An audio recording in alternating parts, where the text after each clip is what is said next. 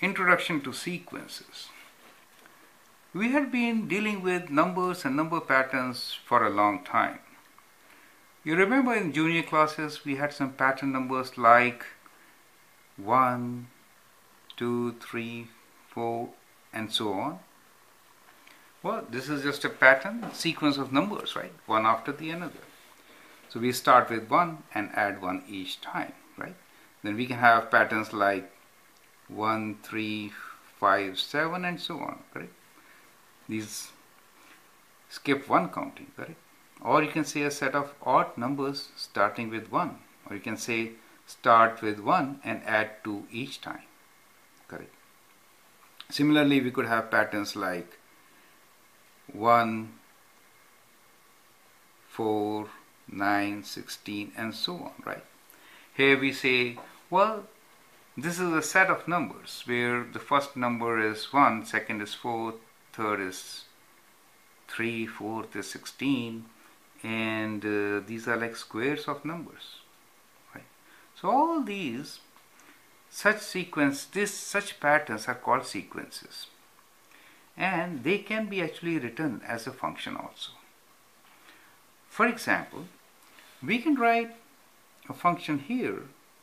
We say f of n equals to n squared minus 1.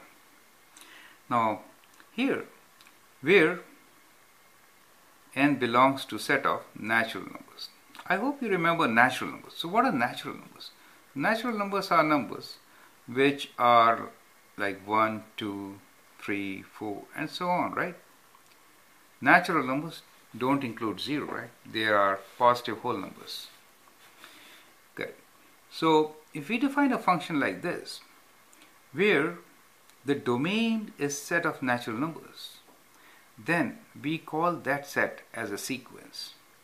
So it is important to know that the sequences are functions whose domain is a subset of natural numbers, correct? So if the set belongs to natural numbers, then it is a sequence. So that is kind of definition of a sequence. Okay. So we can say that sequence is a function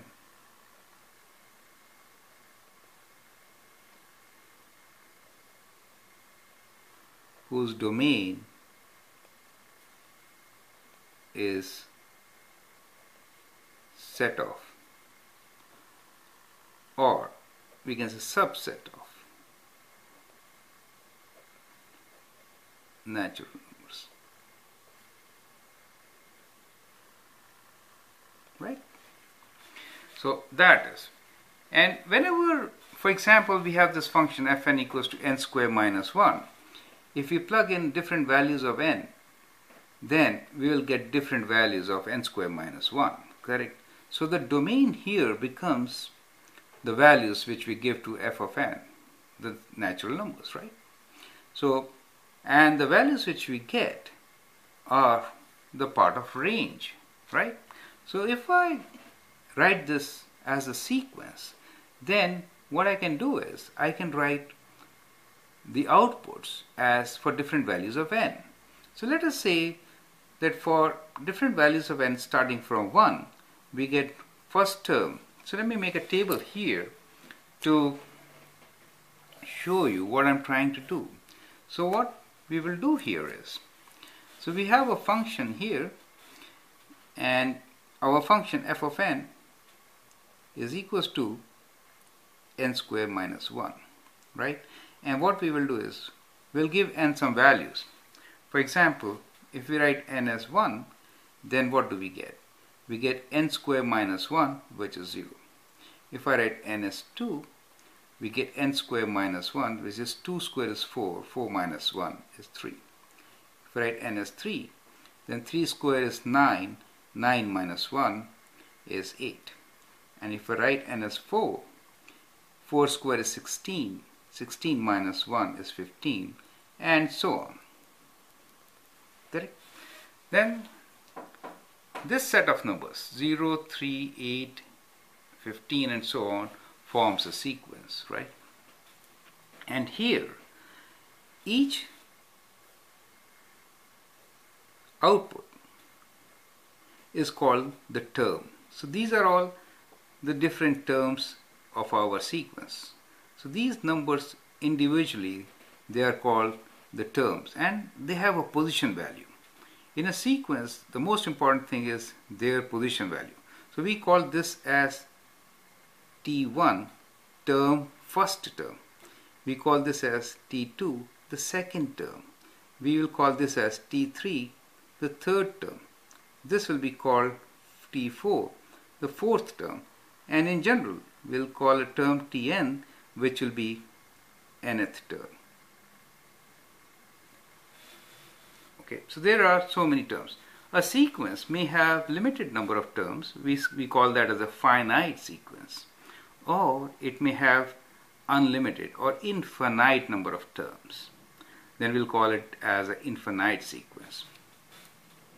Now, association of these values with the term numbers is very important.